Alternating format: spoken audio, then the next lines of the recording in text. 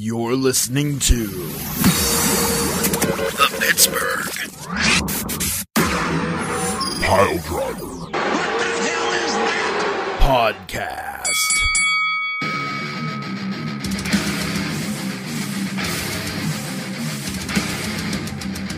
Happy Pittsburgh Piledriver Podcast Day.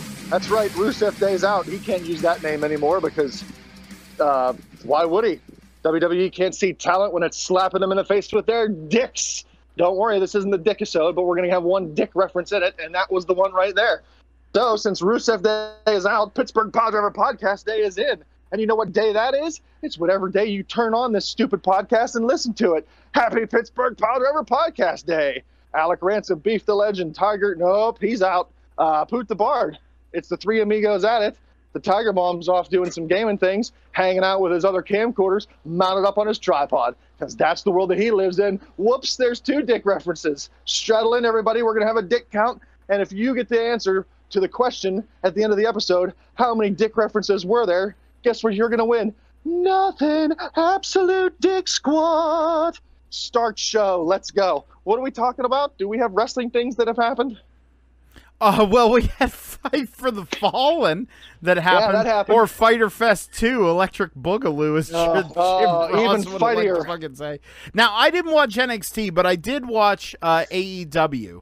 And that seems to be the consensus with most of the population, that people were watching AEW and not NXT. well, and Because you're looking the at the numbers reflect that, because I think, what was it? AEW had 735,000 and like 780, I think. Or yeah, so 780, or and something. NXT had somewhere in the 600s.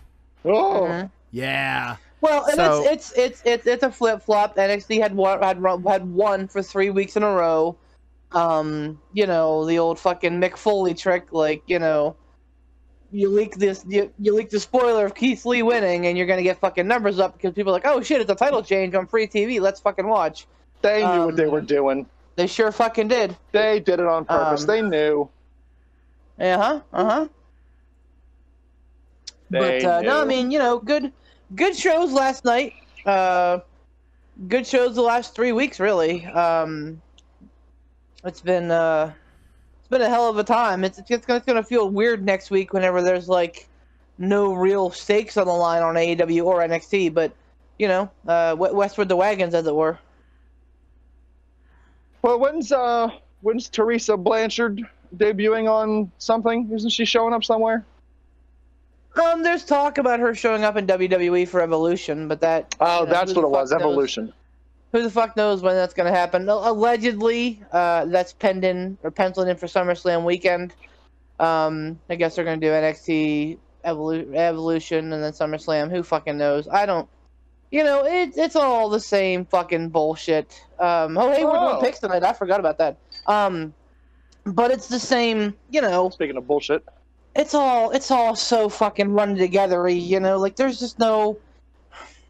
With it being from the Performance Center, like I thought that before the COVID happened, I really thought that Raw and SmackDown were like run together-y, as it were, like that they the shows all felt the same. But now, oh my goodness, it's just Is it worse? it's the same shit every week. Unless, like, on SmackDown, you work in a stupid fucking karaoke angle that fucking takes up half your fucking show. What was the fucking, like, what was the deal with that? Because, like, I didn't watch SmackDown. Literally, okay, so if anyone out there is listening and you're going, well, this is a wrestling podcast, why the fuck are they not watching wrestling? It's because, number one, we're busy fucking people. And number two, Some of us. I know that, I know that. Is this just how it's going to be? Like the rest of forever, you're just gonna like self-deprecate yourself, undermine yourself the entire time. Ransom, Yes. welcome to the club. It's not that bad, and you get a lot of laughs. The my point is, like, I know that Raw and SmackDown are just going to be the shits. I'm sorry I'm being negative, but, like, they're going to be the shits, and they're going to be boring. Sure, there might be little sparks of good things, but, like, fuck, man. You know, I don't want to waste 2-3 hours of my time watching something that's mediocre because they don't know what to do with their hands. No. It's minus button puppetry of the penis. Oh, there's another one. Okay. Count it. So, I mean, Dickheads. Oh, count it. I think that we had, like, the whole fucking 3-hour Raw thing was wearing real fucking thing again before COVID. Now, you know, it's still 3 hours, right? It is. Oh God, is it fucking 3 hours? That's unfortunate. You know, I don't know, man. I feel like I really can't say too much about it because I don't really watch Raw or SmackDown anymore because they are awful. But like I hear the last couple of weeks, well, prior to last week, SmackDown was really solid. Like they had the Intercontinental title tournament, which was all amazing. I guess the Riddle AJ Styles match was really great. Like they've really put some time into SmackDown, which is why it fucking befuddles me that they do all this stupid bullshit. You know, it just seems like Bruce Pritchard has no idea what he's doing from week to week. And again, I don't think it's Bruce. I think it's the other guy that has the fucking problem deciding what it's going to be from week to week. I don't know why. What position is that? That Paul Heyman got ousted from, that now Pritchard's in charge of on both shows. What position is that? I believe that is officially the Vince McMahon hold my balls position. Well, no, but I mean, like, for real, though. Like, what position is that called? Lead booker. It's not what they call it, but that's essentially what it is. You're like the fucking writer, the guy that... Lead booker! Oh. So here's the what? thing. Lead booker, like King Booker, lead booker. Oh, gotcha. Come on. You have to explain it. It's not funny. I don't... Why? Why do they even have that position? Couldn't you save a shit ton of money if you didn't have somebody in that position? In all honesty, though, like, you know, while we're on the kick of eliminating positions here. Oh, there's another one. Oh, no. Like, why, though? I'm sad because now. if it's just going to be Vince... If it's just going to be Vince going, stupid, no, I want to do it this way, we're going to do that. No, we're not going to do this, we're going to do that instead. Just write the shows, Vince. Just do it yourself. Why are you having somebody in there to try to do something, and then you just shit all over it and change it? I honestly believe it's because if we didn't have, if we didn't have someone there to be even the slightest fucking bit of a filter, then it would be absolute abject chaos. Like it would. Vince would have everything be a dick and fart joke. But they're not the filter, though. He's the filter. At this point, like, is abject chaos really a negative thing? Like, it's so basic and just so, like, A plus B equals C. For example, the Latinos are all together. A plus Zelina B. Vega, A plus B. Angel Garza, and Andrade. A plus B equals C is objectively the opposite of chaos. But that's what I'm saying. Like right now, that's what it is. All the black guys are feuding. You know, you have MVP and Bobby Lashley feuding with Apollo Crews. So like it's like everybody's kind of like cordoned off into their own corners. I don't want to call Vince McMahon racist, but we know that he is. I just feel like if he got crazy with it and like just fucking threw shit at the wall, why not? You know, what harm is it going to do? I mean, especially now that you're down Reigns, that you're down, you know, Kevin Owens here and there, that Sami Zayn's not around. Like, you know, you're Lesnar, Rousey, like all these people, Charlotte, are gone. Like right now, they're hurting for talent. Why not put that shit on Spin Cycle and see what comes out the other side? Well, because, dude, you're saying like, you know what? Fuck it. Let's just throw shit at the wall and see what sticks. On one hand, maybe you're right. I will give you this. Maybe you're right. Let's see what happens. But on the other hand, on the other side of things, dude, legit, stop and think about worst case scenario. Think if you gave an unfiltered, unfettered Vince McMahon the reins to do whatever he wants when he wants it, legit stop and think about that. Oh, you mean like having somebody's eye ripped out of their head, something like that? Well, I honestly, dear. I don't know if that was an original Vince McMahon idea. I think that was something People someone getting thrown said. off of roofs. Like, hey, let's throw this guy off a roof. Yeah, Oh. rip. Yeah, by the way, because since I haven't really watched, what's the deal? What's going on with Aleister Black right now? Speaking of a hard left turn there. Yeah, sorry. I was toiling in mid card obscurity. Welcome He's to the main roster from working- NXT. Another NXT guy who was on the top. Working with Owens sometimes. So, like, the whole roster, pretty much, except for, like, the main event scene and the tag team scene on Raw, is kind of, like, embroiled in this whole Mysterio versus Seth thing. Like, they've had the Andrade Angel Garza connection kind of play into it a little bit. They've had Kevin Owens play into it a little bit. Black has been there. So, I mean, like, people are, like, dabbling here and there. To answer your question, this week on Raw, Aleister Black faced Buddy Murphy. Show me your shocked face. That's the problem with Raw, is that it has no real draw, no real drama, no real anything, man. Like, I love McIntyre, but, right now is not a good time for him to be champion. There's just, other than the ridiculous shit that goes on between the Viking Raiders, who are constantly eating shit sandwiches, and the Street Profits, other than that ridiculous shit, like, there's not a lot of substance on Raw right now. Well, that's disappointing. Well, so you think And also not surprising. that adding in a little bit of abject chaos would make everything better? You think... No. I think that completely putting the shit in a blender and going fucking loony with it has the potential to make it better. Yeah.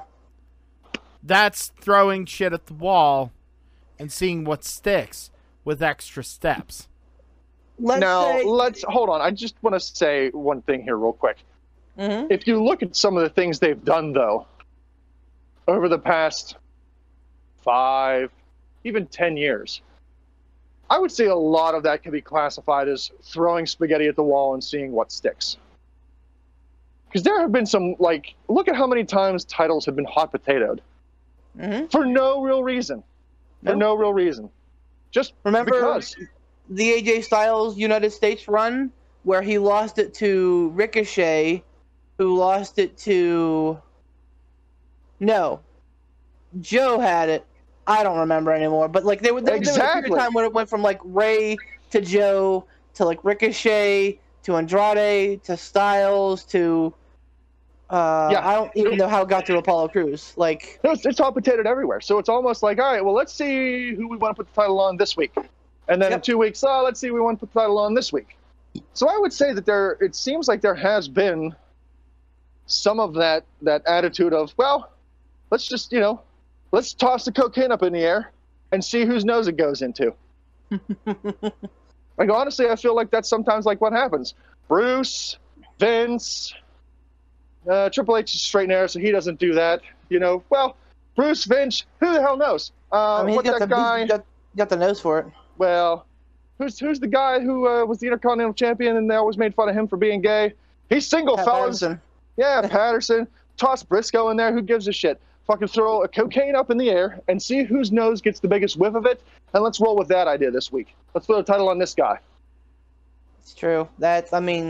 So I think at the end of the day, though, it all kind of goes back to the Cena-sized hole that's been left, and the lack of them filling it. Like, ever since John Cena left, it has been worse and worse and worse. And by no means am I saying that Cena was the savior, that he was the best thing that ever happened to Raw, but It didn't seem like you had this kind of insanity whenever he was around, though. Right. And I mean, there and, was and, a little bit, but not as much.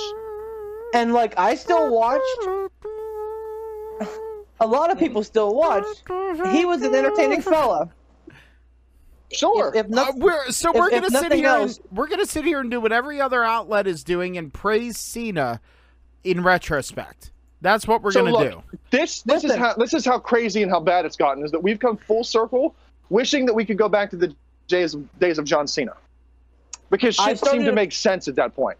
I started appreciating Cena about 2 years before his before him leaving. I started appreciating Cena before appreciating Cena was cool. Like I was like, fuck, this guy is about there busting his ass, being very entertaining, and I get it that people didn't like him, but it's not didn't like him. They didn't like the fact that he was like the guy for so long when they didn't want him to be the guy. Like I understand that. We've talked about it before as well. They tried to replicate. It's going to sound like I'm shitting on Roman Reigns. Sorry if it sounds like that way. Oh well, get over it. But it seems like they tried to replicate that with Roman Reigns. Cena left, and they're like, shoot, we need a new Cena. Oh, you know what? Instead of being a white-faced baby meat, it'll be a dark meat Samoan guy. Boom, Roman Reigns. He's going to be the new WWE superhero. I mean, come on. Think about it. John Cena was a superhero. He left, and what do we got? We got Roman Reigns with the Superman punch. Like, he's the new superhero. And they tried to duplicate John Cena with Roman Reigns, and that's why Roman Reigns' push from the start was immediately shat upon by fans. Yep. Because when they looked at it, they went, oh, here's something new. Oh, wait, it's not actually new. It's John Cena 2.0, because they're doing exactly with Roman Reigns what they did with John Cena. Instead of letting Roman Reigns be Roman Reigns, nope. Push him to the moon no matter what. It's exactly the same, isn't it, Steve? Isn't it, Steve? It's not different at all, is it, Steve? when you have a superstar leave, you have to be able to put the crown on somebody else pretty much immediately. And that's why grooming people is so important. Like, you look at what AEW is doing right now with Orange Cassidy, Private Party, Sammy Guevara, Darby Allin. Oh my God, Allin. So, if you look at their combined records here as of late, Jungle Boy, MJF, with the exception of MJF, they're all kind of like 50% booking, and you're like, well, how is that benefiting these young guys? Well, in like 5 years, that roster that I just named is going to be like on top of the company, and it's going to be blowing WWE, and I'm talking everything WWE, including NXT, out of the fucking water. Yeah, because these guys, I agree. I can see it. There is no young talent on NXT, and I love NXT, but guys like Cross, Cole, Lee, Dijakovic, Strong, they're all like mid-30s. They're all journeymen who have gotten to the point of the culmination of WWE now. Adam Cole's not in his mid-30s. Oh, I beg to differ, sir. Is Adam Cole... Well, even Keith Lee. Really? Yep. No shit. Huh. Yep. Well, then. Adam Cole is 31, so he's not quite mid-30s yet, but he's getting there. He's approaching there. Keith Lee is 35. 35. So, that's what I'm saying. Like, these guys are journeymen who have been out there. And yes, like, I'm so glad that they're in NXT, that they get to exhibit their talents and that they are making awesome things happen. But this is not long-term longevity. This is Triple H saying, hey, let's give the indie guys what they want. Now, which was working fine for like 4 or 5 years. But now that there's an alternative, that all these young guys can go, well, you know what?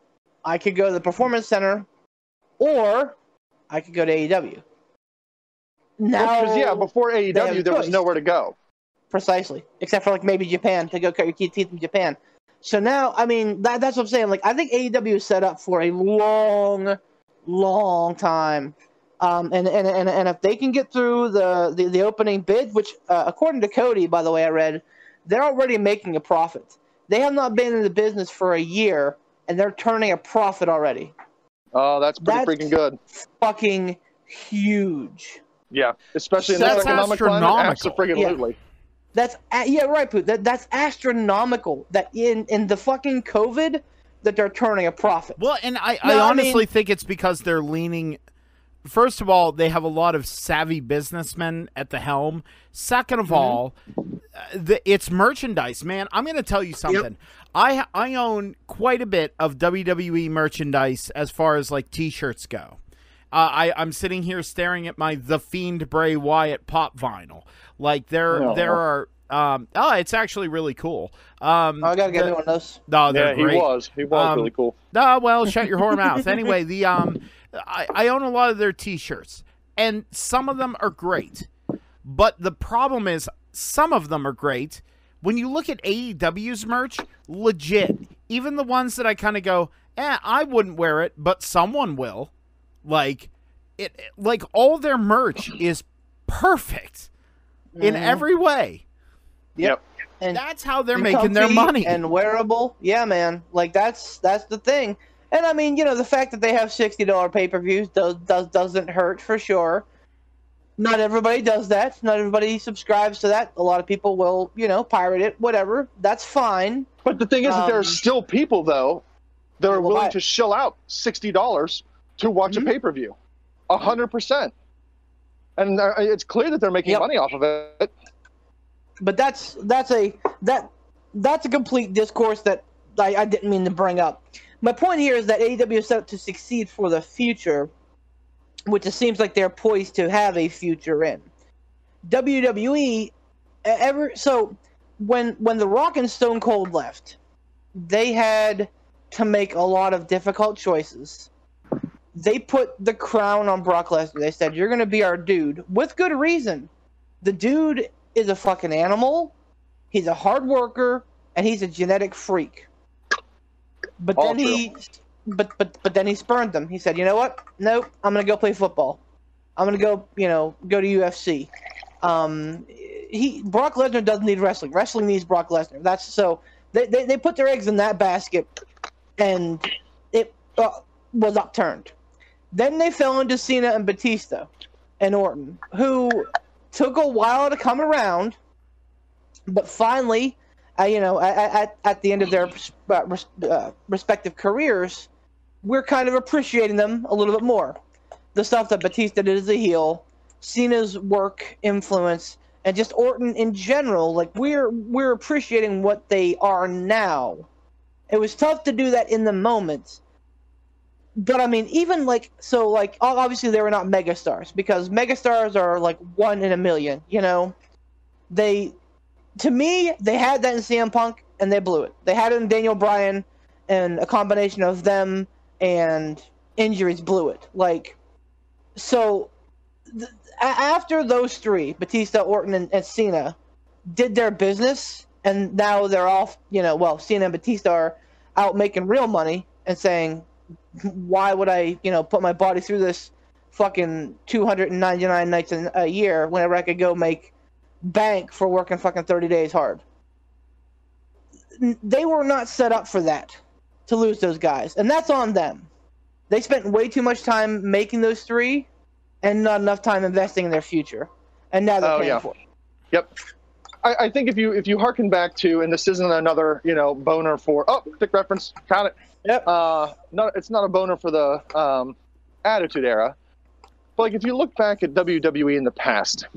And it's not even all that distant of a past, really. I mean, if you quantify how long WWE has been around, if you look at what they did with Bret Hart, like they built him up. He started as a mid-carder. He was the Intercontinental Champion. They built him up.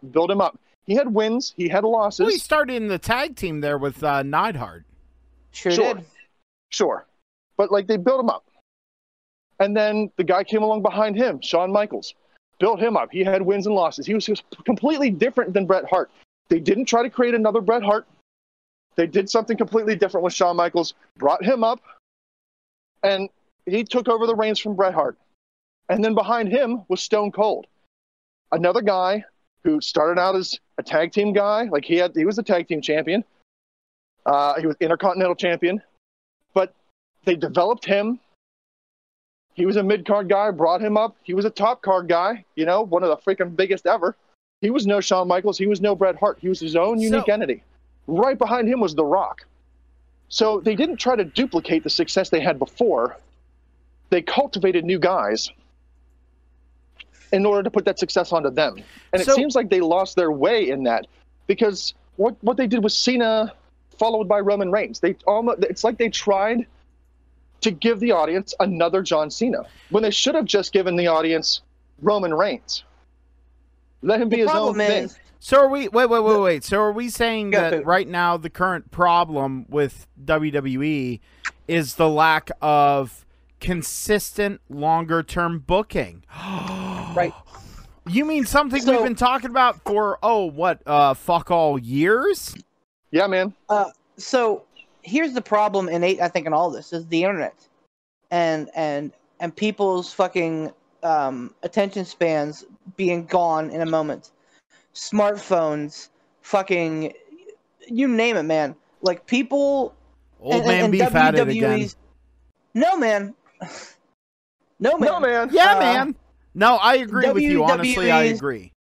Inconsistency to how they want to handle that. Sometimes it's like they want to succumb to that pressure and make the changes that the internet wants.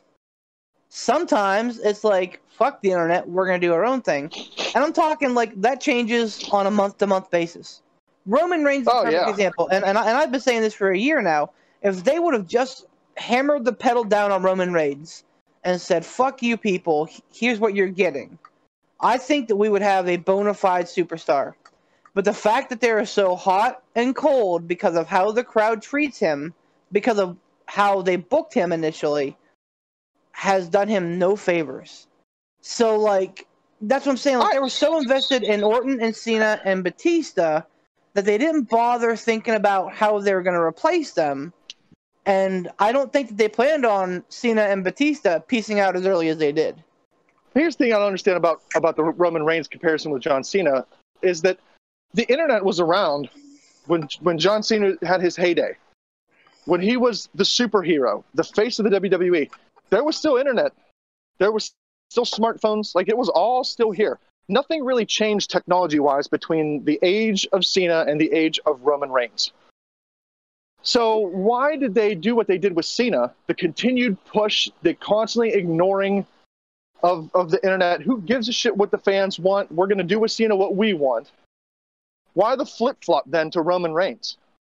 Well, if you look at the timeline, man, when Cena started getting over, it was around WrestleMania 20 was his first big moment. And that would have been won the US title against so Big Show. Big Show, yeah. 04. So, like, smartphones weren't really prevalent. They were out there, but they weren't really prevalent. And even whenever they first started coming out, they were very fucking slow.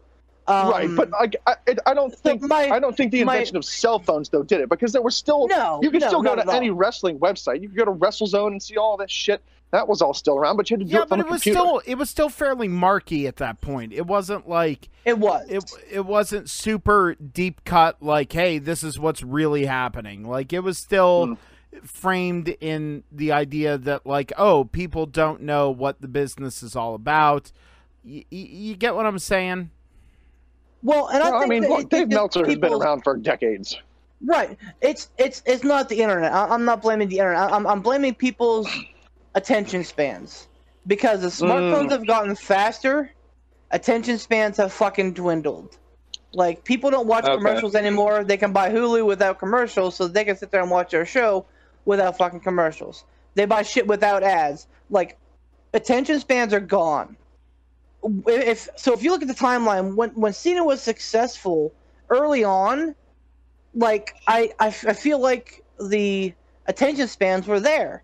But as the attention spans started to wane, so did the appease for John Cena being there. And it didn't help that for like 2 years straight we got Cena versus Orton in some fucking capacity. maybe Oh. Triple H thrown in, maybe the Big Show thrown in, a Shawn Michaels match here and there. But it was Orton and fucking Cena pretty constant. Like, that was a rough kind of stretch. That didn't help, for sure. But, like, now, looking back on it, it's like, fuck, I'd kill to have a Cena or an Orton on the roster full time. And it's shitty, because when we got a guy like Bray Wyatt, who is a fucking creative gem, guys like Daniel Bryan and AJ Styles, who can wrestle circles around pretty much anybody else in the world, save Kenny Omega, like, you have the talent there to really make something special. Not to mention, you have the best women's division in the world in WWE, and I'm including NXT in that, by far. And I love AEW's women division. They got a long way to go.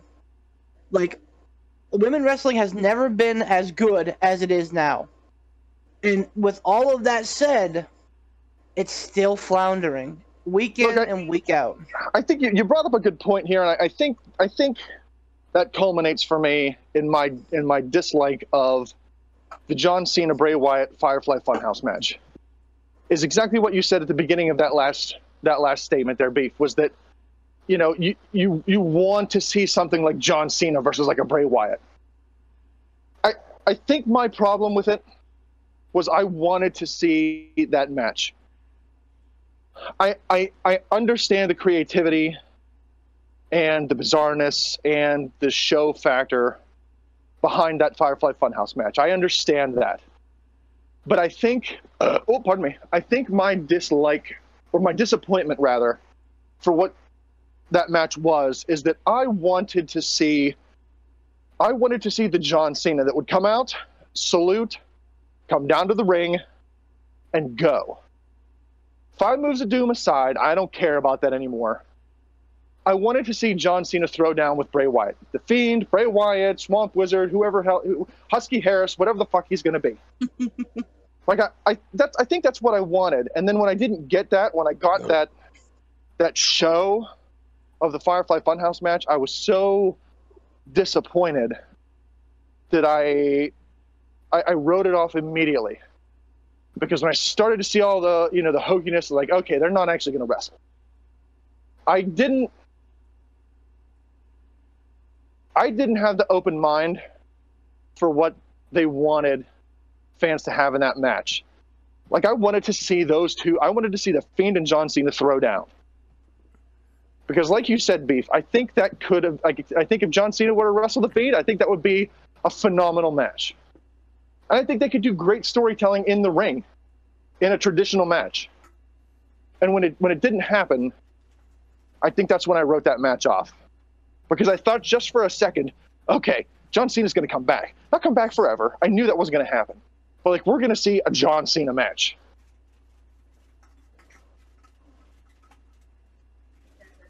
Yeah, I concur. I really, and I got to give you all the credit in the world, Ransom, for being willing to say the reason why you were, objectively disappointed or whatever, what have you about it, is because you were expecting it. It kind of makes me feel good that you were expecting a certain quality out of John Cena. I was. You know what I mean? And not even just John Cena, but Bray Wyatt as well.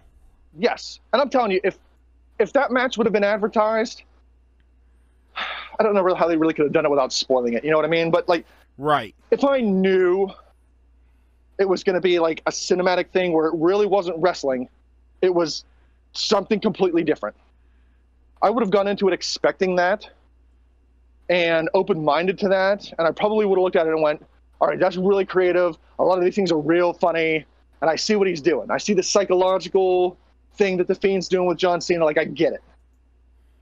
But honestly, there was 0% of me that went into that match thinking it was going to be anything different than like a wrestling match. I thought there might have been some gimmicks, like John Cena might have gotten attacked by a few puppets, or Bray Wyatt would have, came out of like a box, or mid-match he would have gone under the ring as the Fiend to come out in the sweater vest, and then someone else comes out as the Fiend. There would have been some hokey stuff, fine.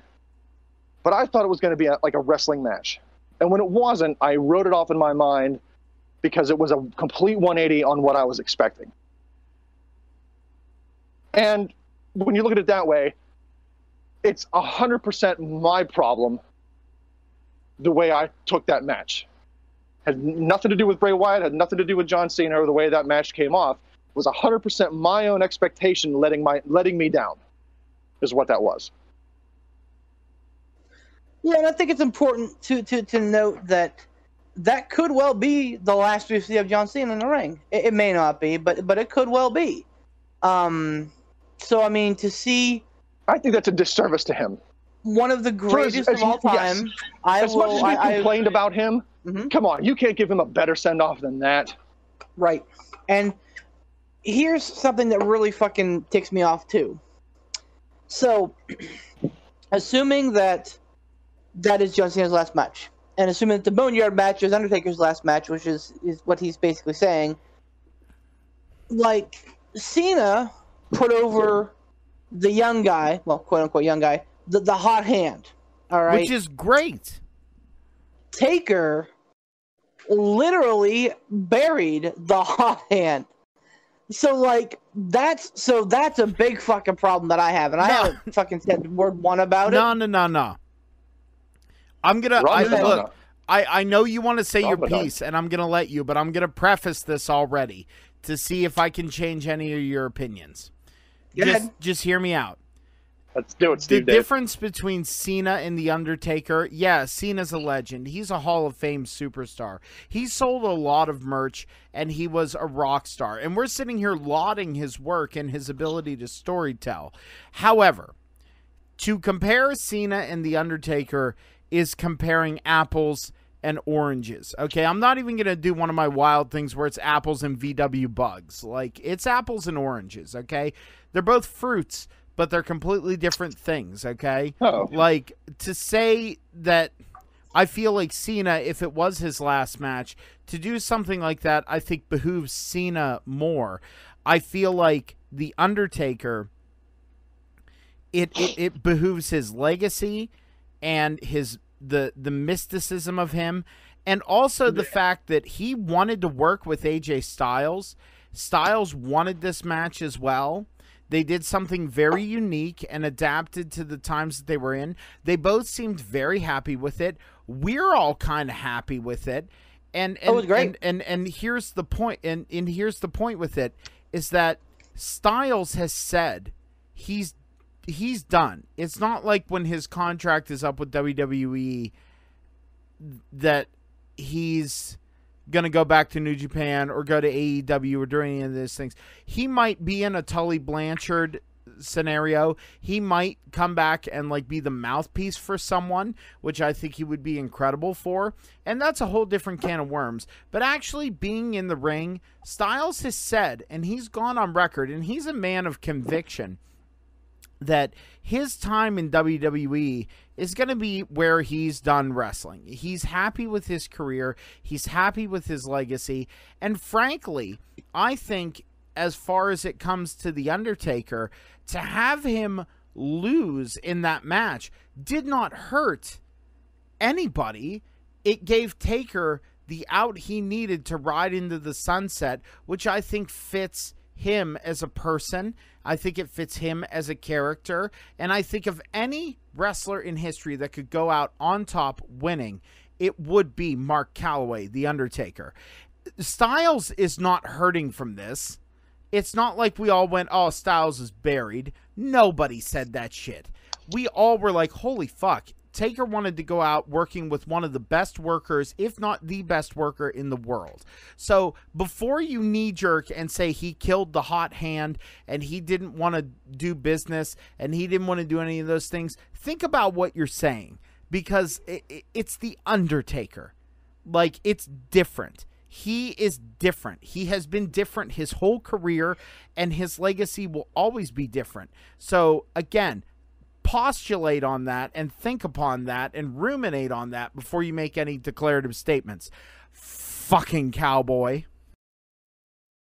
I think it's bullshit. Oh, Like, I loved the Boneyard match. I thought it was wonderful, and I thought it was the perfect Undertaker thing. I'm like, oh, fuck. they could keep churning these out for the next 5 years.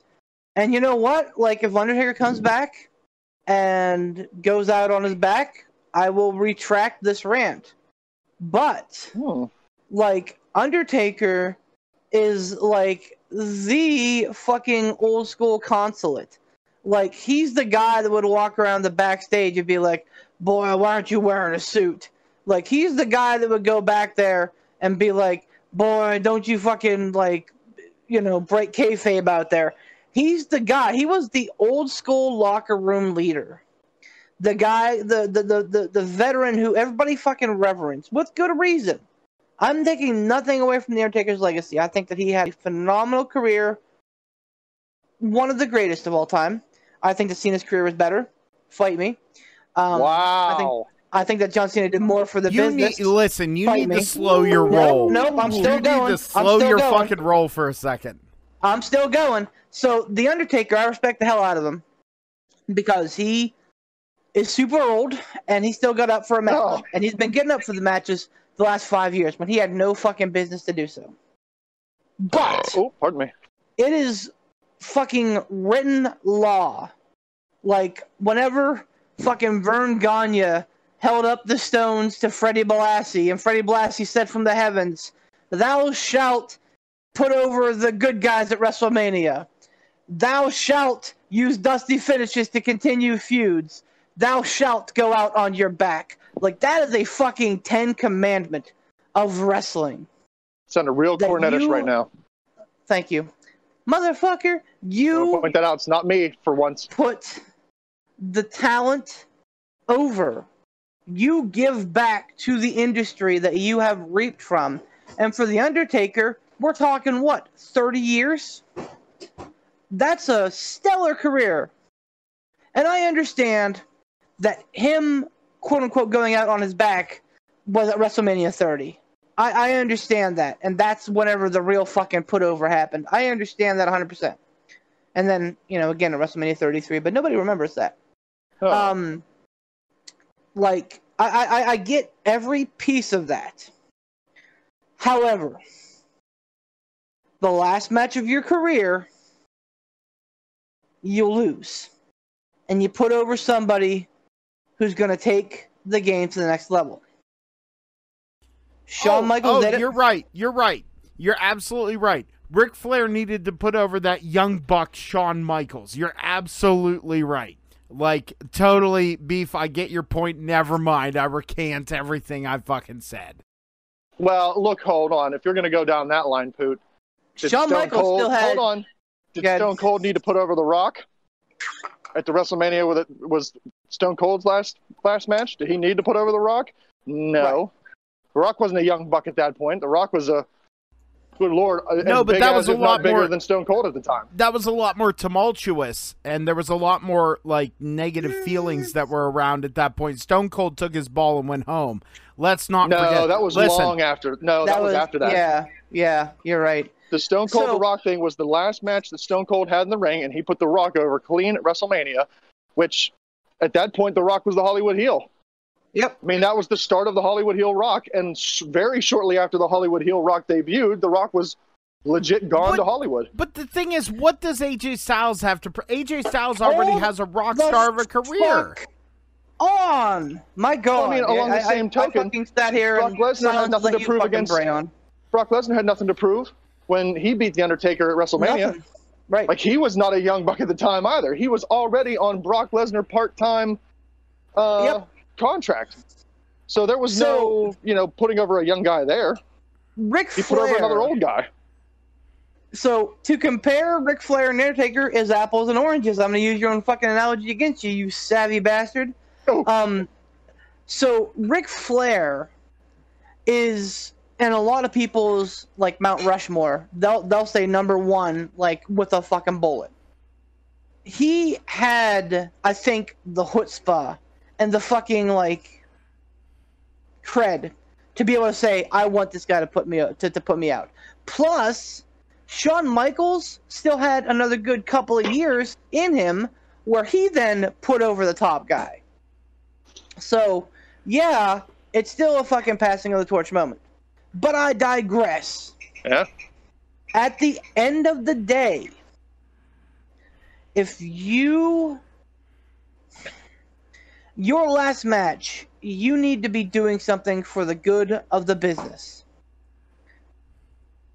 And assuming that we've seen The Undertaker's last match, Nope. I think it was a selfish move. All right. Now, here's the epilogue. In the last ride, Taker did say that if it's up to him, he's not gonna, do it. But he's gonna keep the fucking cape and the gloves and the hat in a, break in case of emergency. He's leaving this in Vince McMahon's hands. We know how fucking Vince McMahon is more knee-jerky than I am. And so with Raw ratings being in the toilet, we may see the fucking Undertaker for SummerSlam for all we know. But to with say that Lesnar not showing up, that wouldn't surprise me. Yeah, right. But to say that Vince would just not have him come out again, I think is ridiculous and probably will not happen. But if we have seen the last match of The Undertaker, while not a traditional match, no, he still walked away victoriously when he had the option of letting the other guy build his legacy by being the one to put down The Undertaker.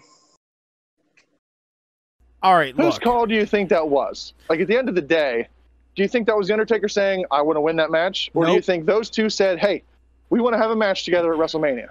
And Vince was like, all right, we're going to put this match together. Undertaker's going to go over. You want to know why I think Undertaker went over? I think it was Why? because think about Taker's matches. Okay, yeah, he had his Brock Lesnar, losing the streak thing, and then he lost to Roman Reigns in that shitstorm of a match. But I'm also including that in this. So think about the matches Taker had from Roman Reigns up until the AJ Styles match. Think about those matches. Think about them right now. Were any of them good? No. No. Oh, Goldberg. They were garbo. They were objectively hot, steaming fire piles of garbage. And I think it was a combination of Taker wanting to prove that he could go out on a good note. So, yeah, did he probably have a say in it? Sure. But I honestly believe the professionalism of Mark Calloway, he included AJ Styles in this, and Styles understands the legacy and the importance of what was happening and the type of match and the type of situation they were in, and he agreed to it because Styles knows that losing to The Undertaker in a boneyard match is not going to fucking hurt his career. Even though he was quite literally buried, it was not going to bury him in the least. And Styles took him to the limit. Like, that's the thing, is you're like, I understand your perspective, Beef, and part of me goes like, yeah, okay, I totally get it, and I agree with you, but really, you're being a little too staunch about this, man. Like, yeah, the tradition is go out on your back, but like, man, come on. I'm sorry, it's different. I'm not one for making exceptions. I'm not one for doing those sort of things, but like, man, come on. It made sense. If Styles would have won that match, like, even thinking back to it, sure, I would have popped at the time, but then thinking about it after the fact, after the afterglow was over, I totally would have been like, that feels weird. That feels really weird. That's awkward. I mean, it would have sent Styles on this thing of saying, I beat The Undertaker in his last match ever, but then you would have to make these big declarative statements about it was The Undertaker's last match, it was on his home turf, it was on this, it was on that. You would have to stand by the statement of keeping Mark Calloway out of programming. Well, I mean, I think a lot of people felt that way when Brock Lesnar beat The Undertaker. And then The Undertaker came back. So Brock Lesnar beats him at WrestleMania, and then they did exactly what you said.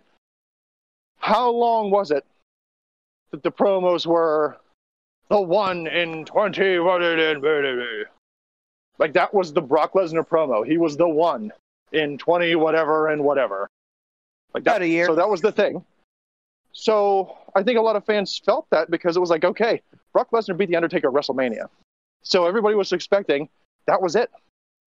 Brock Lesnar beat him. And I would say that he beat him on his home turf a lot more than the Boneyard match is his home turf.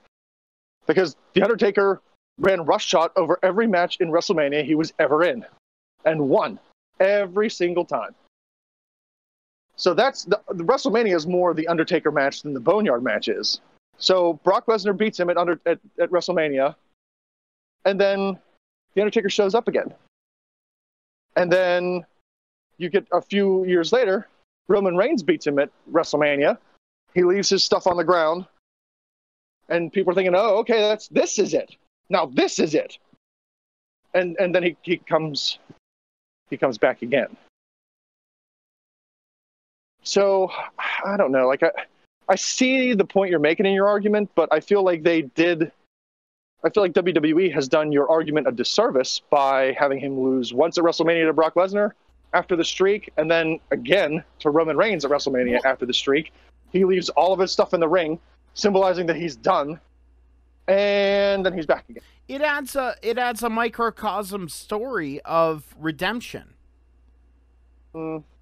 Now, and I understand clearly the Undertaker needs that microcosm. Well, but yeah, like, I watched the last ride too. I just don't understand, Beef. I just don't understand your saltiness over this. Like, because literally, the entire wrestling world is not salty about this except for you. Because the Undertaker, time and time again, has been the old guard. He's been the guy, the old vet who does things the old way and old school and this, that, and the other thing. The fucking oldest school thing in the world is going out on your back in your last match. And you have Ransom made the argument, and you have not opposed his argument that he did that twice on an objective. No. He did that at WrestleMania 20. At WrestleMania when he lost to Brock Lesnar, and then he did that when he lost to WrestleMania to Roman Reigns and left his shit in the ring. Like, this is. Yeah, Undertaker's been the old guard, and this is how you do things and everything like that. But think about his character. Think about this. His character back in the day broke the mold. It did. That character was set up for absolute failure. Think about back then. The Undertaker, okay. Yeah, he's big and scary and everything. But he broke the mold. Even with his character, as it evolved over time, he broke the mold. He made it more dark and evil. Then he turned it into a biker character. Then he turned it into Booger Red, as Jim Ross liked to throw out that colloquialism. But then he brought it back around where it was this hybrid of both. And then coming out, it didn't, and even here's the other thing. It didn't feel like The Undertaker coming into that Styles match. It felt like, all right, this is Mark Calloway saying goodbye. Like, it felt a little more visceral. It felt a little more different. So the entire career of The Undertaker, he has reinvented and changed things. So, yeah, maybe that's a loose argument to you, but, like, really, think about how he's constantly evolved and changed. Does that make it right that he didn't go out on his back on his last match? No, but, like, in your opinion. But I think it's very fitting of any talent in history. I think it's more fitting for anyone. I really do. For him to break that mold. I could come up with a list of 20 names that I think are better than Undertaker, and if they would have had a longer career, would have had a longer legacy. If ifs and buts were candy and nuts, we'd all have a Merry Christmas, dick face. Count it. Dick reference, count it. He's so mad at me. He's so mad. He's so angry at me. I get your point of view there, Poot, but I don't know. Like, I think I'm tending to decide more on the side of Beef on this, just because, Vince McMahon said it himself. The time-honored tradition. Who left? Did I leave? Hello? You're fine. I think. Beef. Did we lose you? I'm back. Okay. I'm back. I thought you stormed off in anger. I was like, oh boy. Nah, I don't think Beef's not that mad. But like I was saying there, Poot. Hold on, Beef. You settle down. Vince McMahon said it himself in the Bret Hart interview. It's the time-honored tradition. And you would expect, and again, I'm siding with Beef with this argument in that I would expect somebody who has been around as long as The Undertaker and has seen as much tradition and has upheld as much tradition as The Undertaker has, that he would be the best one to uphold that legacy of, okay, when it's my time to be done, you go out on your back. But if you look at all of the greats that did that, why not The Undertaker? But again, if you're going to count that as a great move, it's like, okay, if you're one of the greats, you go out on your back. Listen, If you're going to say The Undertaker is the greatest, he should be the one upholding that, I would think. Like that would be the guy to uphold the tradition. Listen, I got to race like a piss horse. Am I? But my point is, again, if you look at it objectively, he did that. He did. He didn't. He gave up the streak. He lost He twice gave at up the WrestleMania. streak to Brock Lesnar. The streak wasn't his career though. He gave up that. Like I just don't understand why this is a point of contention. Like I don't understand. Because it's like, what you do, man. Because that's the fucking tradition. Yeah, you know what else you do? What do you do? Stone your child for mouthing off to you. Like I don't know how to put this. Like I just feel but if you're the king who's in charge and you're like you have to stone your kids and then like your kids do something and you don't stone your kids, then everybody's gonna look at you and go, wait, well, but you're the one. You're saying aristocracy have told people to do things and then they don't do things themselves? Man, that's weird that's a bad thing. Right? Bad comparison. But what I'm saying, especially like this was the most Undertaker way to go out. Like to be buried, like this was the way. And then you show his hand coming up out of the grave, question mark, is that the end of the end? Who, like that to me would have been like the fucking cheese on the fucking pizza, man. But, and again, I understand what you're saying, that The Undertaker supersedes all that. I have a hard time justifying that argument, because like I said, I have a list of maybe 15, 20 that I think have had a better career legacy of The Undertaker, and that would have if they would have stuck around. But as far as career reinvention goes, like I guess you're right. He has reinvented himself, but I mean fucking he doesn't hold a candle to Chris Jericho. What Chris Jericho's done with his career and reinventing himself, like you're saying that because Jericho has gone different places. If negative, Jericho was negative Ghost Rider, even if he never went to New Japan or AEW, I would still make this argument, because you had the fucking the fucking like yellow tight wearing like white face baby meat. Then you had the fucking the Lionheart. Then you had like the Chris Jericho with the beard in WCW, who was a total fucking dick. I know all the iterations of Jericho. Right. I get that. What I'm saying is that they were wildly different so too. You're saying at the end of the day, you would have the exact same criticism for Chris Jericho if he didn't go out on his back in his last match. If he does not, and I guarantee he will. I guarantee he will. I will stake a bet right now that he says he does. I just feel like I feel like you're so salty over nothing. Like if the rest of the wrestling zeitgeist was upset about this and bothered by this, I would probably be standing next to you and agreeing, and I'd be part of that as well. But look, I gotta piss or I'm gonna pee my pants. Well, then you have lost the argument there. You keep going, Beef. Like I want to, I am. I want to hear your side of it. So the thing with Taker, when Taker won that match, immediately, like fucking 2 days later, they were like, oh, well, Taker says that he could do this for the next 10 years if they keep doing this, blah, blah, blah, blah, blah. And, like, no one even thought for a second that that was Taker's last match. And then it, like, you know, he has this fucking, like, 6-part documentary about himself. Selfish, but okay. Like, you know, fucking, like, and I'm not gonna take a piss on the Last Ride. I thought it was a great series, and it was super cool to see Mark Calloway talk about the Undertaker, a guy who had never fucking done that, like do it for 6 hours. Super cool. But my point is that like he basically fucking retired as like a quiet old man, like. Well, I think that, I'm going to hang the boots up unless Vince McMahon needs the Undertaker again. I think I'm just going to ride out in the sunset. Like, that's... It's going to shuffle off. Yeah, like, that's just not it, man. Like, that's not...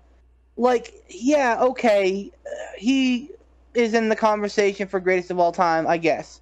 Like, it would take a lot of cajoling for me. That's all I'm saying. But...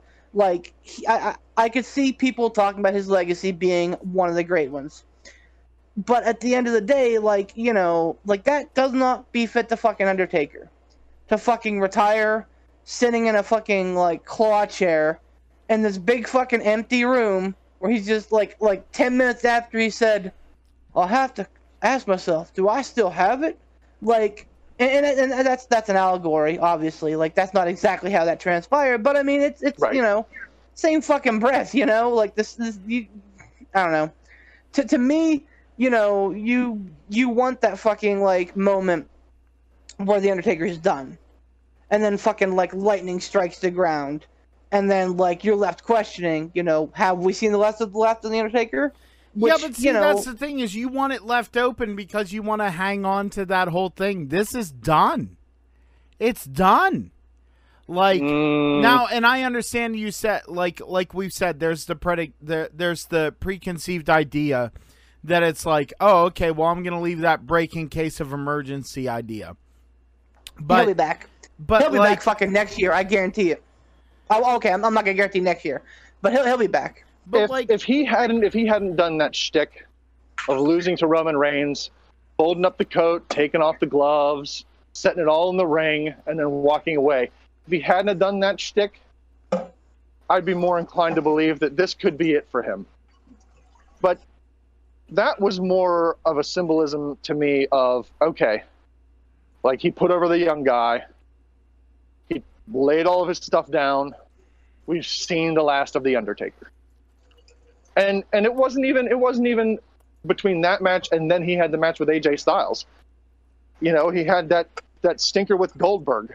He had the Brothers of Destruction versus DX after that. Yep. There were so many other matches after the symbolic, I'm going to lay this out. I'm going to lay the Undertaker in the middle of the ring for everybody, and I'm going to leave. Like, I can't imagine that this is it for him.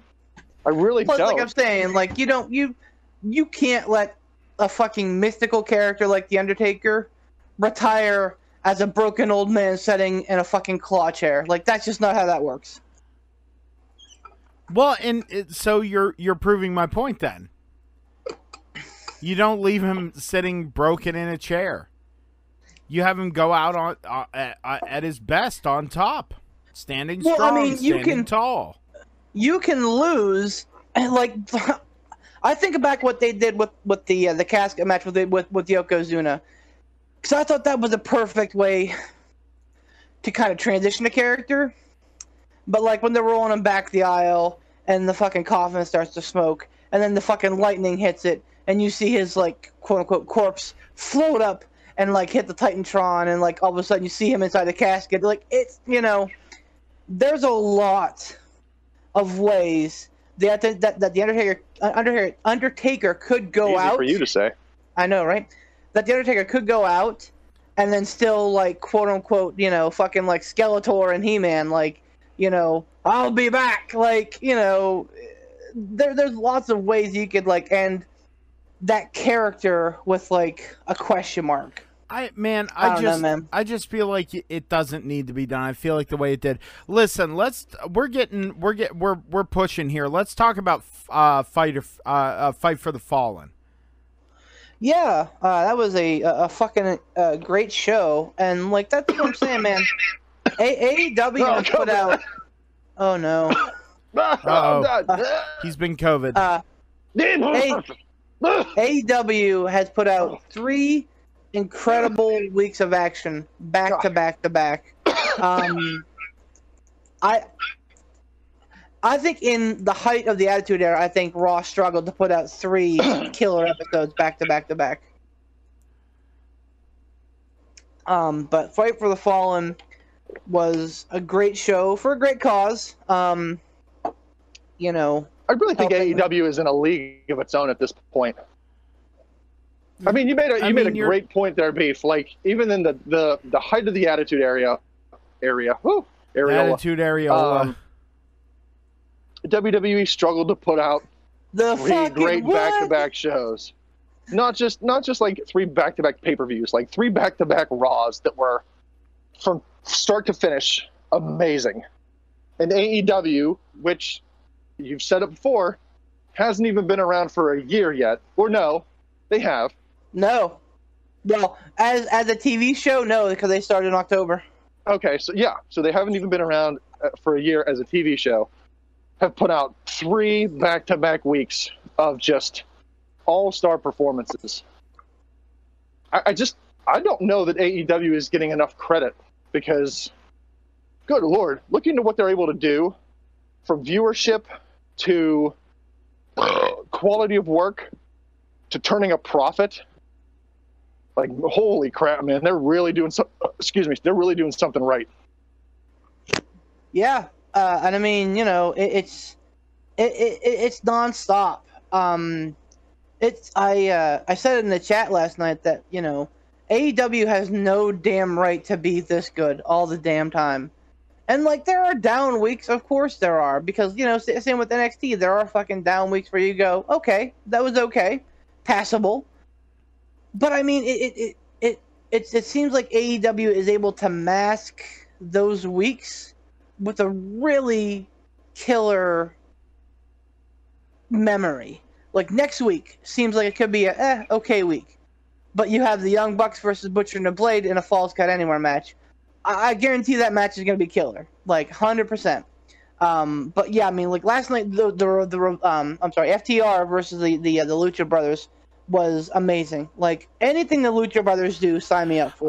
It was amazing when you look at the whole match, but there was some stinkery stuff in there. Oh yeah, well, I mean, you know, Pentagon and Phoenix haven't been wrestling together for the last couple of months because, you know, COVID. Pentagon has been stuck in Mexico. I'm not quite sure how he's back in the States right now, to be honest with you, but whatever. I'll take it. Smuggled. I will take it. But yeah, I mean, yeah, there were certainly some points where I went, oh, that, like the beginning of the match where he did the wheelbarrow like flip thing, and I was like, oh, there were a couple of those. But I mean, realistically, like, it's the fucking Lucha Brothers, man. Like, you know, it's going to be worth it at the end of the day. And I think that you know, that match was incredible. I feel like, and then the aftermath with Kenny Omega getting beard poured on him was great. You know, even the women's tag team match was okay. Showing, you know, starting to put the stuff out there for Allie and Brandy Rhodes, which I think could be a great feud too. You know, it's just like they're hitting on all cylinders right now, with the exception of Vicky Guerrero. But the main event I thought was just perfect. You know, Moxley couldn't put down the machine. Taz threw in the towel for Brian Cage, not wanting him to get hurt any worse. Like, it just, you know, I am now 100% believing that Brian Cage will be the guy that takes that title off of Moxley, and it will probably be it All Out. I wouldn't be Ooh. surprised about that either, but When I is just All Out again? Probably late August, unless they pull a call an audible. Who knows at this point? But I just Okay. loved the fact how salty you were. Vicky Guerrero showed up. if there's one person that we don't fucking need, it's fucking Vicky Guerrero. You are wrong, motherfucker. You're wrong. Ooh. Okay. Oh, here's go another on. good. Here's another good battle of the Titans. Cosmic entities collide. Go ahead, Poot. I'm listening. Dude, What look, okay. Here we You go. might hate her voice. You might find her obnoxious. But, man, come on. I love that Vicky Guerrero is the mouthpiece for Nyla Rose. I love it. I absolutely adore it. I think The it's fuck outta perfect here. because You're- the problem you're is just trying no, to be contentious right now. no, I'm not, because when she came out, I went, oh boy, this is great, because I don't hate Nyla Rose, even though she's a heel and she does heely things. I don't hate her, like I don't like I Do you don't think they hate needed to what she put somebody does. with Nyla Rose to Oh. get that heat? Yes. And Okay. Vicky Guerrero is perfect for that. For the exact reason why Beef doesn't like her. He doesn't like her voice. He doesn't like her face. He doesn't like anything about Vicky Guerrero. And he's about to go on one of his big famous rants about how being in the but like that's the point of her being there, is to make you hate her and thusly hate Nyla Rose. The reason we don't hate Nyla Rose as a heel is because she's so good. Like, she's so talented. Now, you have a reason to hate her because she's associating herself with Vicky Guerrero. You know what this actually reminds me of? What's that? To me, ready? I stole it from you, Beef. To me, this reminds me of Queen Sharmell with King Booker. Like, I think Booker T, he was good as a heel. But when he was King Booker and Sharmell was his valet, manager, whatever, I hated her so much that I wanted to see Booker T get his ass whooped every single time those two came to the ring. Every single time. I don't care who Booker T fought.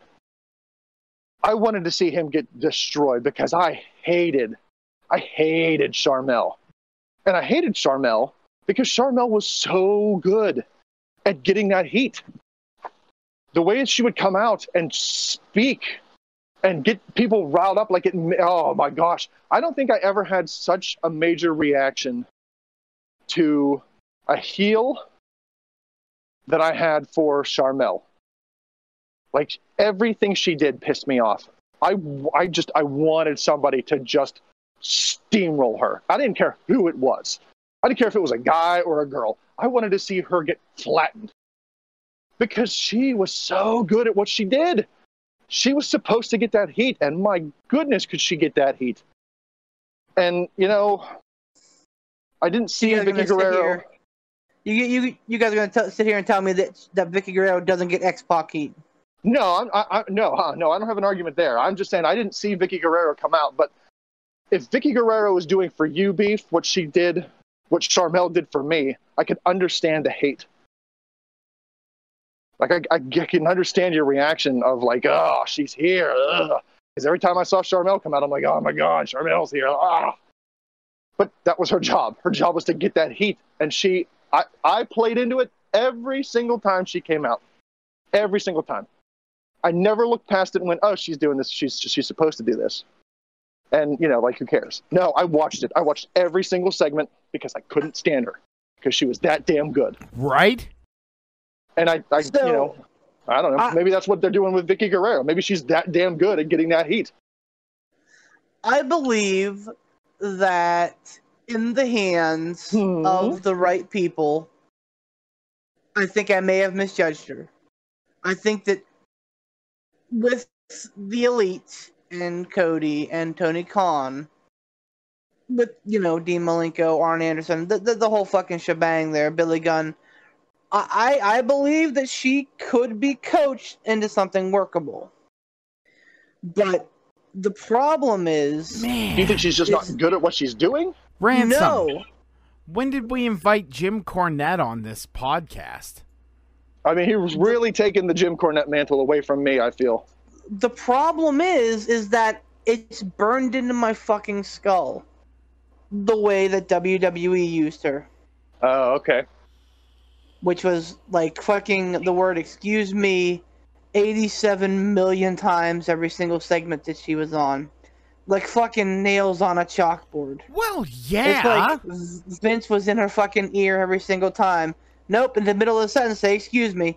Like Well, come on now. Like, look, that's WWE's mantra, though. I agree. That's what they do. The big dog. It's boss time.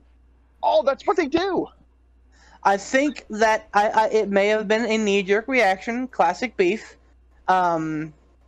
vintage beef, if you will. Vintage. So it may have been a knee-jerk reaction. I should learn to trust an AEW creative because they have not done too much wrong, although I do have a pretty strong problem with what Cody's doing, but that's neither here nor there. I do want to hear that, though, because I don't know what that is. But finish with Vicky, and then I want to hear your just like with Cody. Yeah, you know, it's possible that they will work her into something that's going to be more, but for me, Vicky Guerrero is and always will be X-Pac heat, which is just go away heat. It's not like heat like Sharmell had, where you're like, oh, I can't wait for her to get her comeuppance, you know? It's not like heat like MJF gets, like, oh, that fucking smarmy bastard, I can't wait till it gets popped in the mouth. Like, it's, oh my god, I can't believe she's on my fucking television again in a fucking meaningful role. Oh, Jesus. I'm going to start fucking, like, flipping to NXT when she comes out. Like, that's how bad it is. That was my initial reaction last night. So, like, that's what I'm saying. I don't think Vicky does a good job. She didn't, rather, in WWE and getting heat. I think that she could be a butterfly. Who knows? If you know, the Elite kind of put the shackles on her a little bit, maybe we'll see something different. Maybe they'll just go with the old fucking hat, you know? Play with the deck that brought you. So, we'll see. But I'm not hopeful. Again, I think you're not giving her enough credit, and I think it's because her like the exact reaction and everything that you're talking about that she elicits from you is what she's supposed to fucking be doing. Like, that's the thing, is her purpose is being served.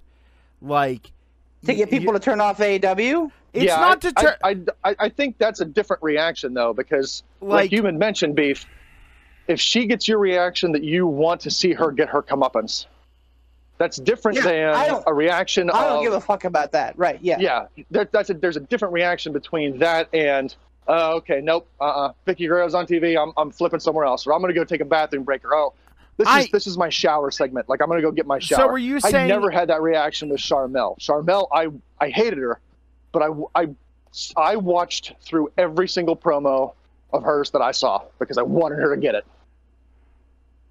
But you're saying, Beef, that Vicky Guerrero has the heat that makes you want to go, nope, I'm out. Yep. All right, so that is bad heat. It's unfair because I don't know the character in AEW, so I can't judge it. But based upon what it was in WWE, all right, piss break, you know, bathroom break, fucking play on my phone for 10 minutes while I'm totally zooming out of the television break. Like, so that is not good heat. And I am damn sure that I'm not the only one who believes that she has X-Pac heat. You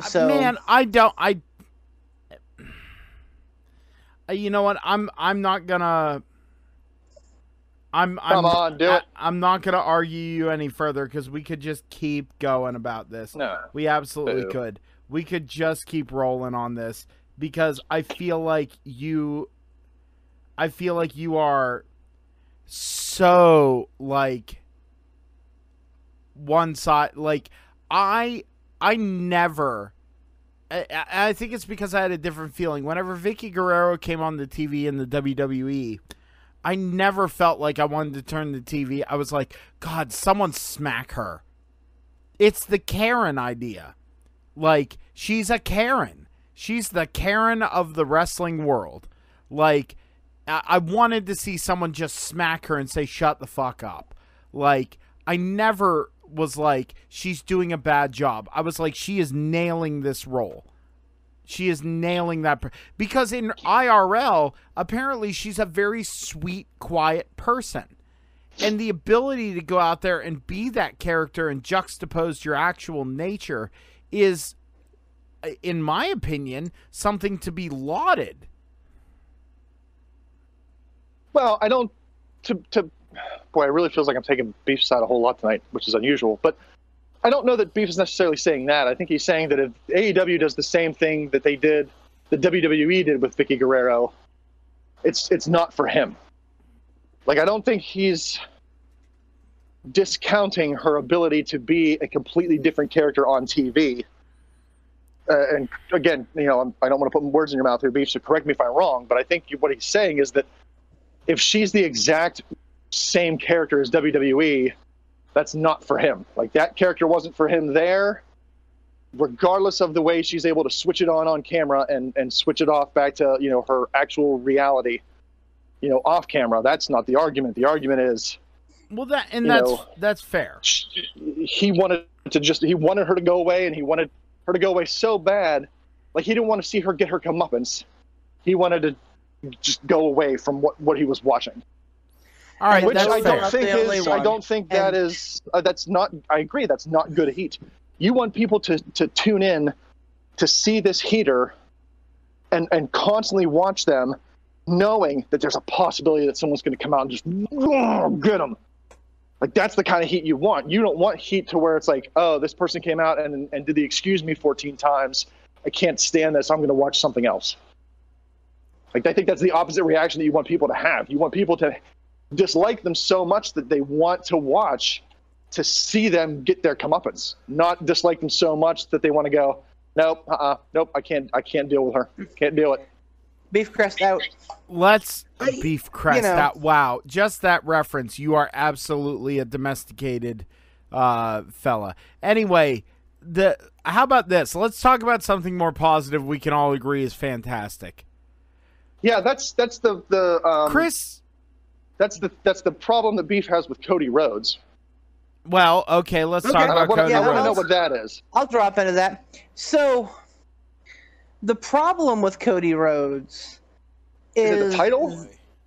Well, it's how he's really handling the whole situation. So, the whole being champion, is that it? Yeah. So first of all, it seems like every person that comes up against Cody Rhodes ever is an up-and-comer. Like, from the beginning of AEW, every person, with the exception of Dustin, every other person has been a up-and-comer. And regardless of the push that they've had, no matter how much that they have gotten over, no matter how hard they have worked, with the exception of Chris Jericho, everybody else has come just that close.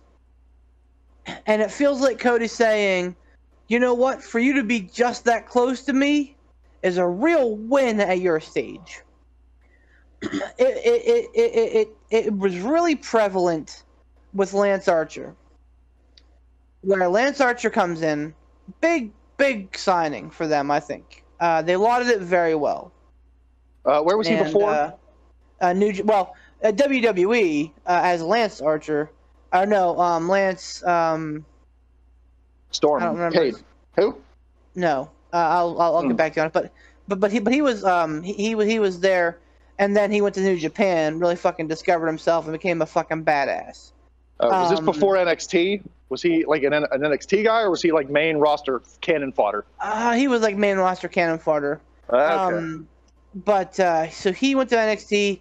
He teamed with Davey Smith, and they were just fucking the piss beatenest people in the world. They were awesome. Lance And he Hoyt? broke out on his own. Lance Hoyt, that's the one. Yep. Okay. So, broke out on his own, became a real fucking certifiable badass, and then AEW snatched him up. And I'm like, fucking awesome.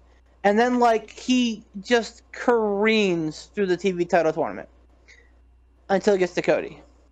Cody beats him. Hasn't really been seen on camera since. Hit and miss. He was on Fighter Fest a couple weeks ago, beating up Janela, which isn't really an exclusive club these days. But so that's okay. I think that Brody Lee came in with a problem with I'm wrong about that. But the TNT title. Every single week, Cody's pulling the Cena here, where he defends the title week in, week out, and it's always been some like up and comer, Jungle Boy, Mark Quinn from Private Party. This week was Sonny Kiss, and like they make the match look really great, but then at the end of the match, Cody just pulls it out by being a veteran. And then gives him the hug and like the pat in the head. Good, you did a good job, son. Maybe someday. Oh. And I think okay. I'll let you finish. Never mind. well, and here I'll reserve. And this is why I'm not big on the train right now, because I'm going to reserve judgment, because I think they're going somewhere with it. I think they're really heading towards a pride goes before the fall situation, or a Cody heel turn where he goes with Tully Blanchard and literally reforms the Four Horsemen like we were talking about last week. All right. I see the arrogance in him starting, and I think it's heading somewhere. So we'll see. But I feel like Cody Rhodes doesn't need a title. And oops, I said his last name. Sorry. Cody with Brandy Rhodes. Come on. Cody with Brandy Rhodes, or with Dustin Rhodes, doesn't need a title. I feel like he is over that, and that's why we were all okay with Chris Jericho beating him with the stipulation of Cody can never be a world champion, because we're like, oh, okay, it makes sense. Same as the Bucks. The Bucks haven't touched the tag team title since they were introduced. They don't fucking need them because they're the fucking Bucks. So let me just ask you this real quick. I want to interject and just ask you this. Would your opinion on this completely change if the match the matches happen the way they do? Cody wrestles young guys every week. It's a good match, but he pulls it out at the end, gives them a hug, does the pat on the head, like, hey, you'll get there, kid. Don't worry about it. Except there's no title. Like, if the match outcomes were the same, but no title was involved, would that change anything? Or I don't think so. Or is it because it's not primarily because of the title. It's primarily because of how everything is ending up. It gives me a little bit of a Triple H vibe from like 2003. That's all I'm saying. Not excessively, but Right. we're talking about a dude who has backstage pull, clearly, a VP of whatever, that's on like an 11 match win streak. Like, okay, like we get it, but I don't know. And like I said, I could be wrong about it. It could all be leading somewhere, and if it is, I will eat my words gladly. But right now I feel like it's not servicing anybody. So do you think it's leading up to some big payoff though with this title? But he's constantly doing this, and then finally someone's going to give him his comeuppance. They're going to take that title away from him, and he'll never see it again. There were a couple times last night where he was like doing the fucking cocky Cody Rhodes push-ups, and like he was doing something, and like Arn was like chirping at him, or Arn was on the ring apron at one point, and like kind of directing him what to do. So and like they would like cut to Tully Blanchard in the audience, like kind of scouting talent. So I think this is all leading somewhere. So I'm gonna give it the benefit of the doubt. All right. We're seeing shades of the cocky Cody Rhodes thing. Like, yeah, I'll give you that. I'll give you that. But the thing is, right now, and I think it's a slow burn, because you're seeing the... Yeah, after the match, he hugs his competitor and everything. To me, I've been looking at that as, don't try and pull my own joke on me. That's tacky. The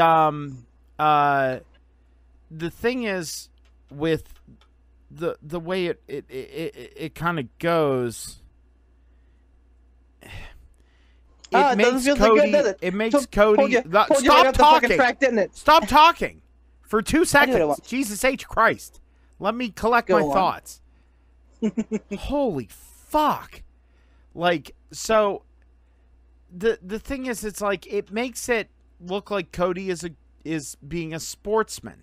And if they do the slow burn with it, it's going to make him look like an arrogant dickhead. So see, I came around. I'm agreeing with you.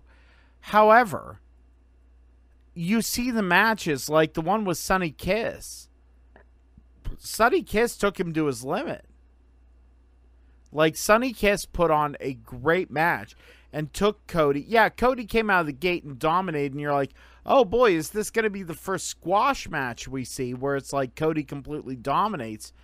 But I'm like, that wouldn't behoove Sonny Kiss, and I would think they were smarter than that. And by God, they had Sonny Kiss be very competitive and look like, oh, Sonny Kiss could actually walk away with this belt. You know, but that's the thing. That's every match. That's every match, though. Like, Mark Quinn. I'm glad I get to finish my thought. Like, that's super cool. Like, real cool. Boot. Like, sorry, so go ahead. My point is, that's the thing, is that they're slowly introducing these ideas that you're talking about.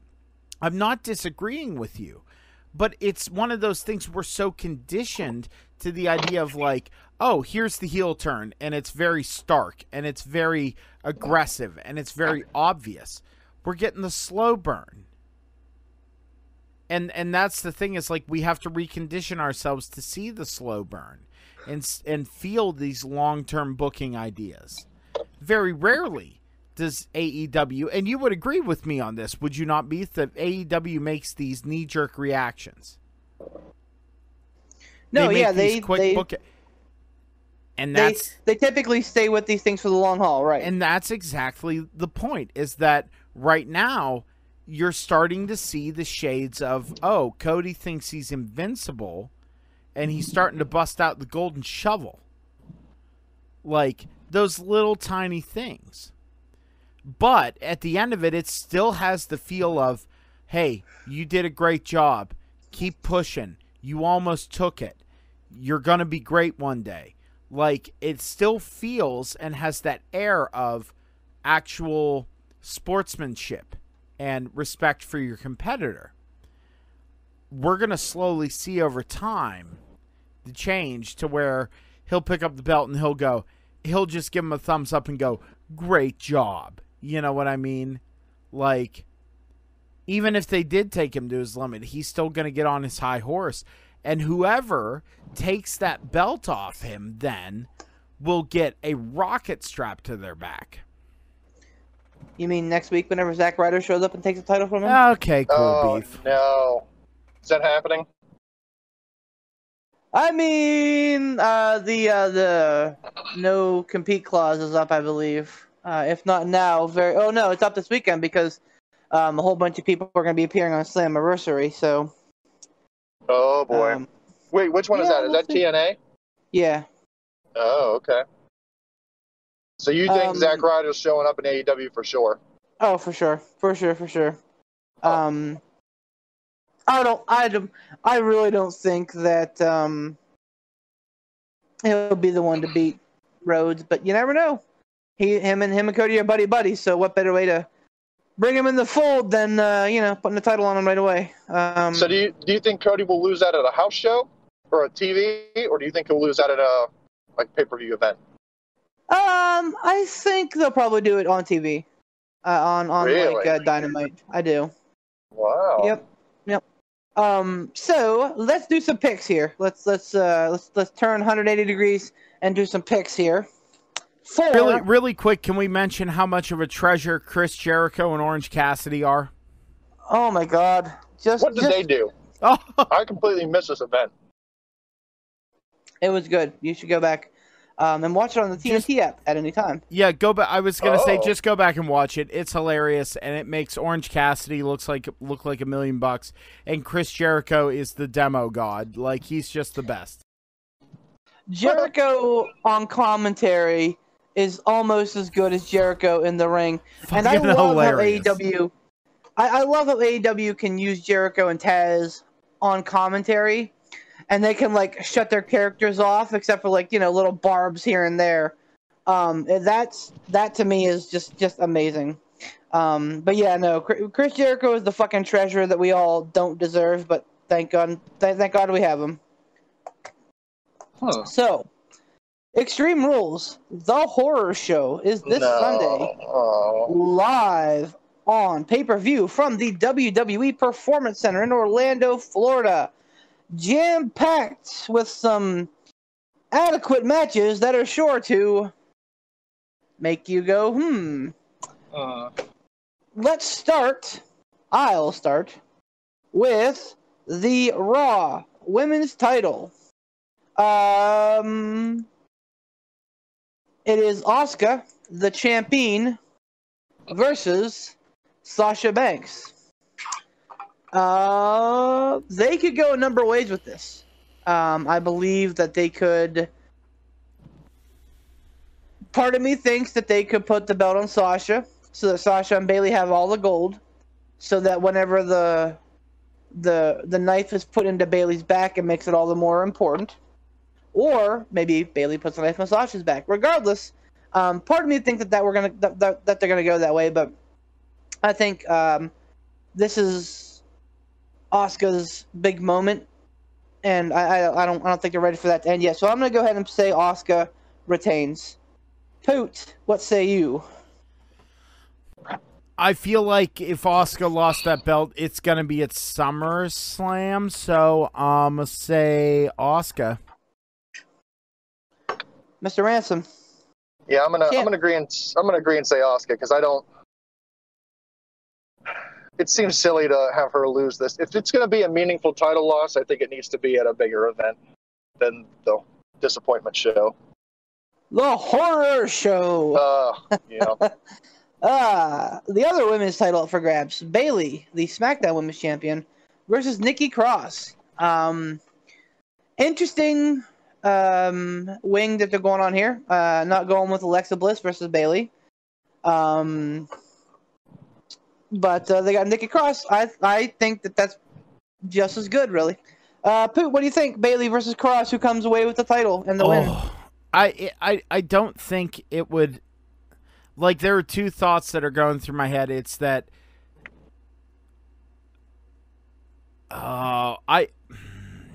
Bayley's the champ. I think Bayley retains because then there's that level. The way they're going to go with it is Banks doesn't get it, Bayley has it, and then it's the jealousy angle, and Bayley kind of lauds it over Sasha Banks, and it makes Sasha Banks the face and Bayley the heel. All right, Ransom. Yeah, I don't see the benefit of putting it on Nikki Cross, at least at this point. If you're going to have a big payoff that culminates between Bayley and Sasha, I don't see that. I don't see Bayley losing the title now as making any sort of sense. So I'm going to say Bayley. Hat-trick Pardon me. complete. I also pick Bayley. It does not make any sense for them for Cross to beat her. So of course, we know that Cross is definitely going to beat her now. Damn it. Apollo Crews. Hey, you don't need goat sheets. Just listen to this podcast. If we're the same across the board, the opposite outcome is happening. Yep. For the United States title, Apollo Crews versus MVP. I read, by the way, that there's a theory that the new U.S. title that they have is not going to be the actual U.S. title, but rather the one that MVP holds on to as like the fake title. Because Apollo Crews hasn't been seen the last couple of weeks, so who knows? I think that'd be dumb and a waste of money, but you know, what else has WWE been but dumb and a waste of money? Welcome to WWE. Exactly. So, Crews the champion, MVP the challenger. Ransom, you lead this one off there, Broheem.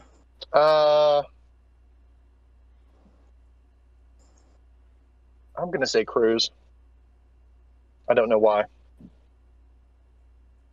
Yeah, I mean, MVP is a nice, solid, fill-in guy, but I don't see a reason why this isn't Lashley versus Cruz, with the exception of them setting up for SummerSlam as Lashley versus Cruz, and this is just, a bump on the road, with MVP being the brains behind Lashley, as it were. So no, I am picking Cruz to retain. What about you there, Pootski? Cruz. Oh. Said with as much conviction as a 9,000-year-old ghost. So you know it's going to be MVP now. Listen, Right, exactly. 9,000-year-old ghosts have been around for a long Yes. time. That's a lot of conviction. I know. The swamp fight, which who the fuck knows what that's going to be.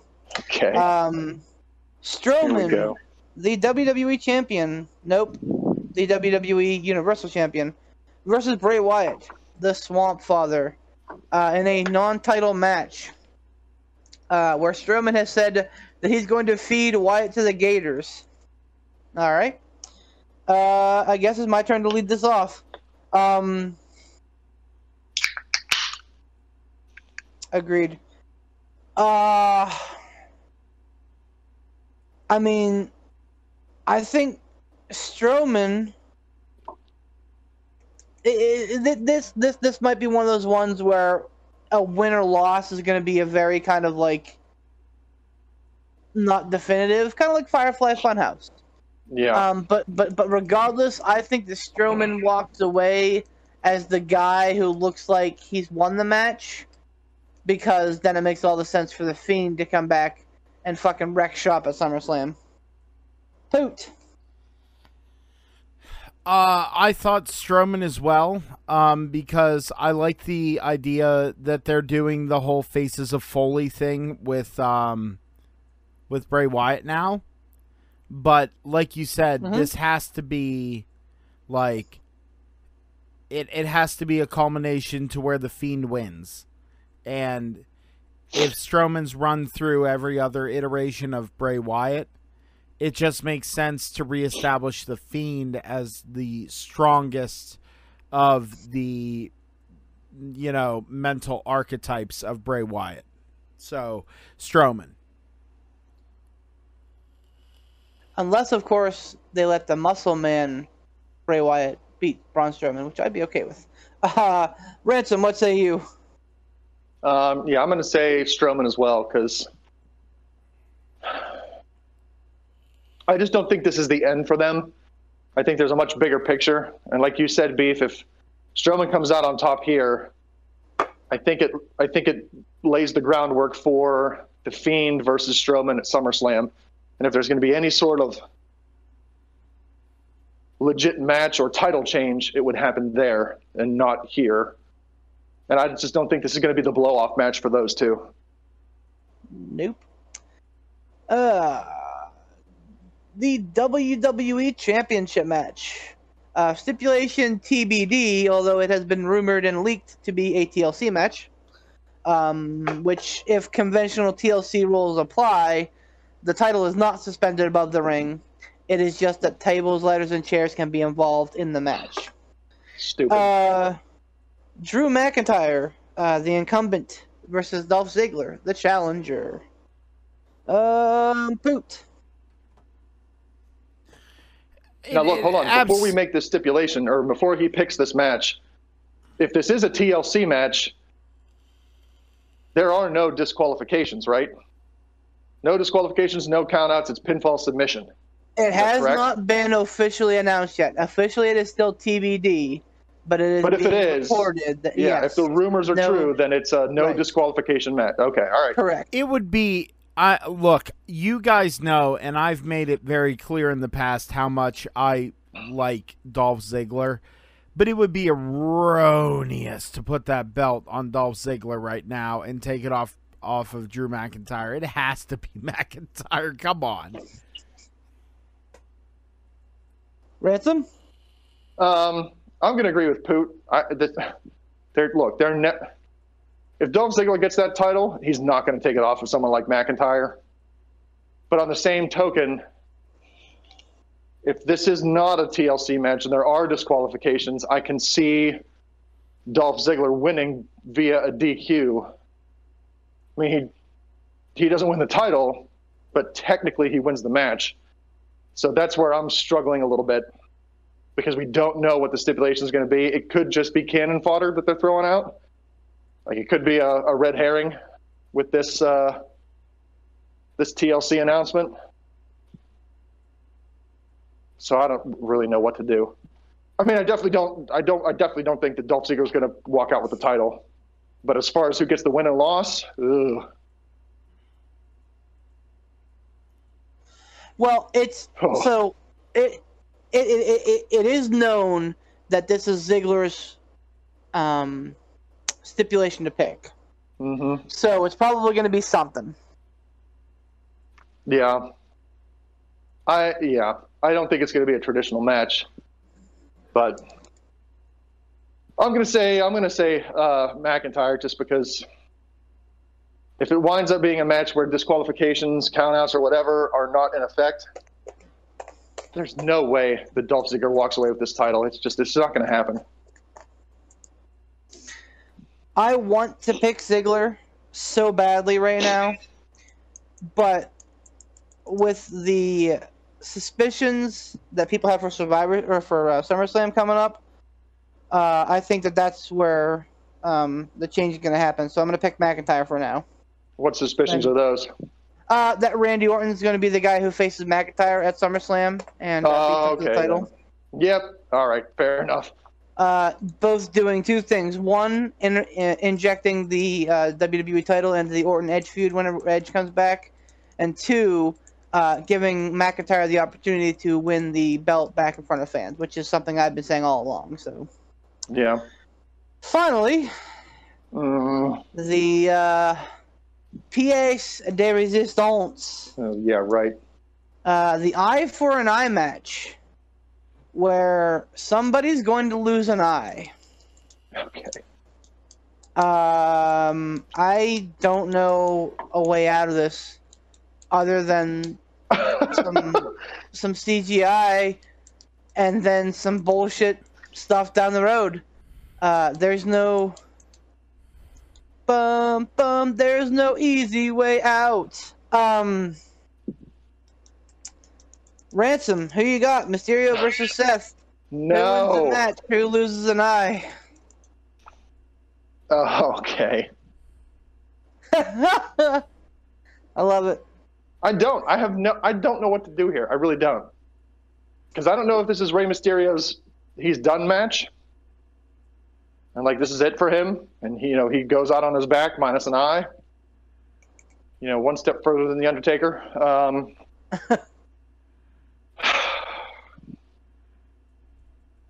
Damn it.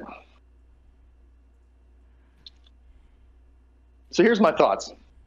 If this is Mysterio's last match, like if he's going to be done, of course he's going to lose. Seth Rollins is going to hold up a CGI'd eyeball. Yeah. It's going to be terrible. Kalima. Yeah, and Mysterio's done. He rides off into the sunset with, half red mask. Which I don't know how they're going to do that when they're so squeamish about blood, but apparently I don't know how you take someone's eyeball without there being an exorbitant amount of blood just gushing everywhere. It's a horror show. Okay. I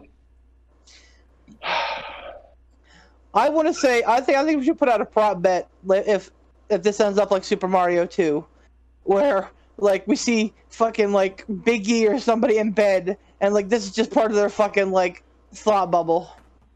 Oh, it would definitely be the Viking Raiders.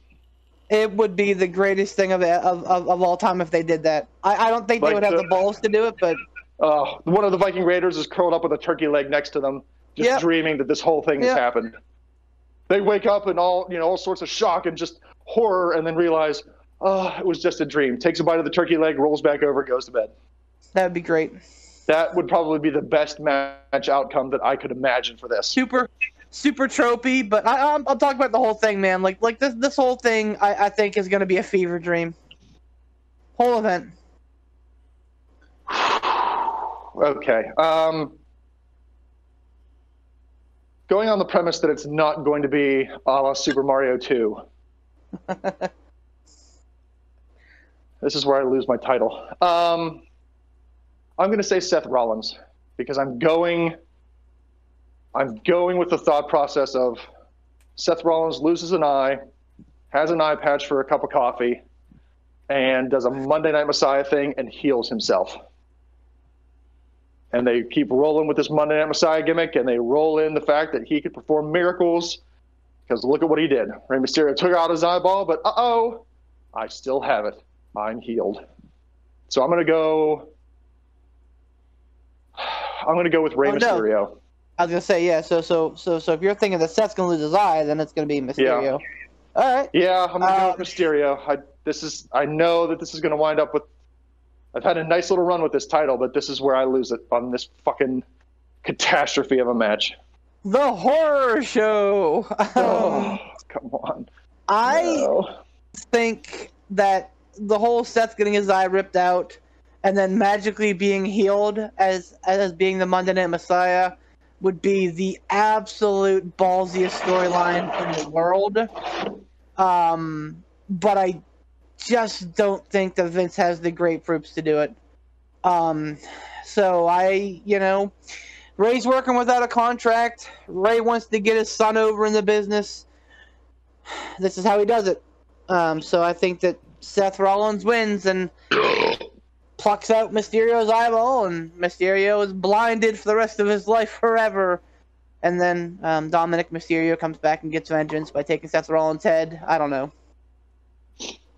So Seth Rollins is my pick. Who?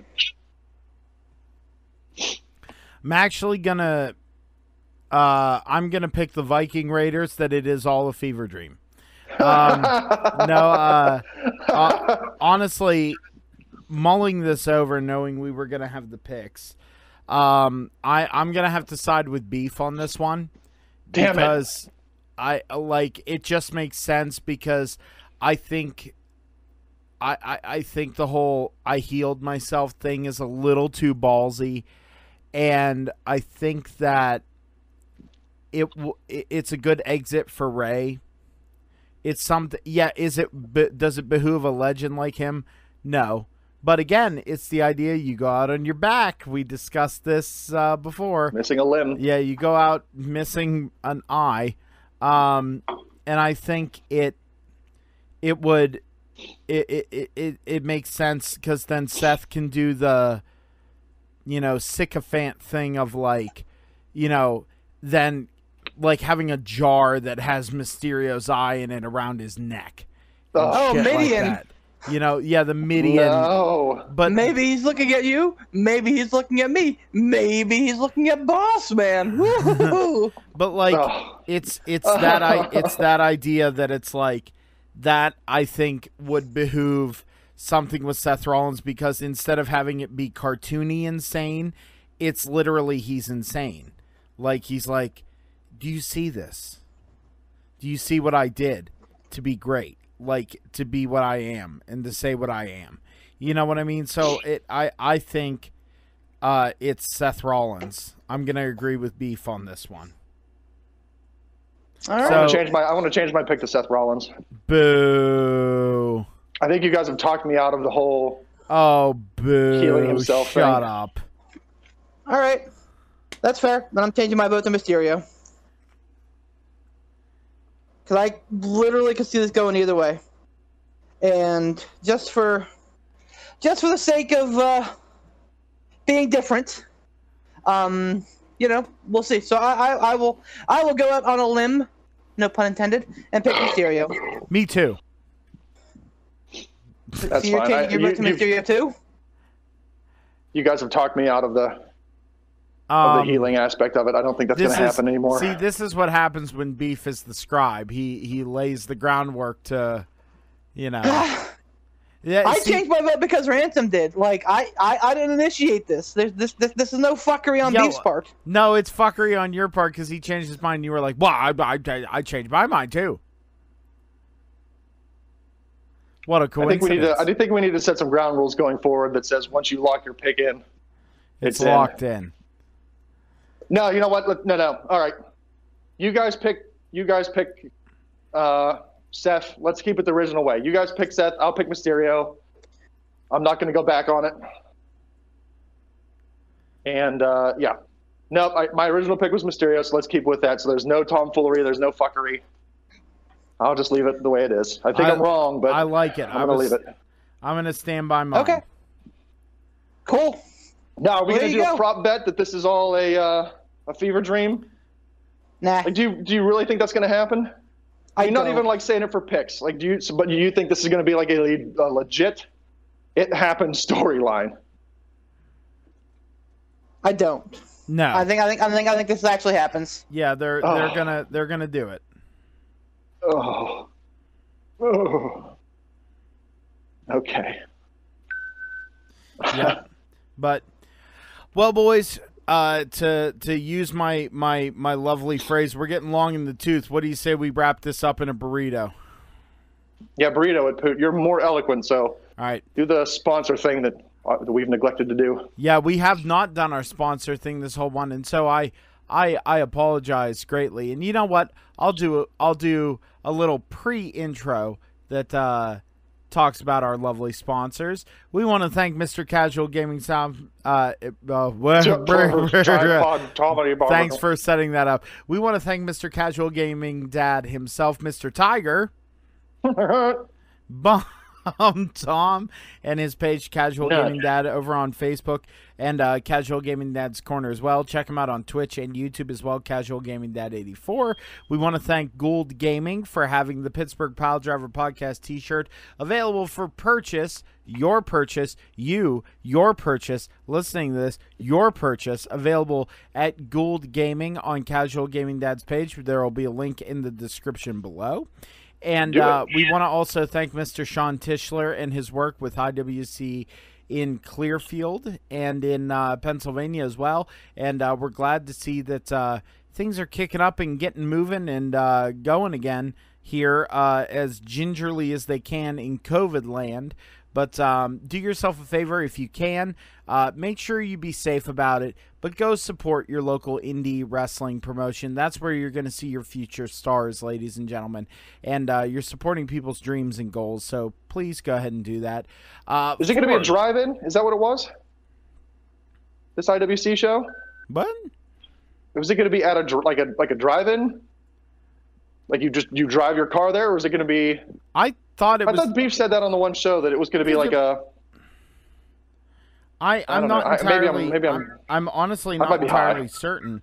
I'm not entirely certain, but still, you should go support your local indie promotion. Check it out regardless.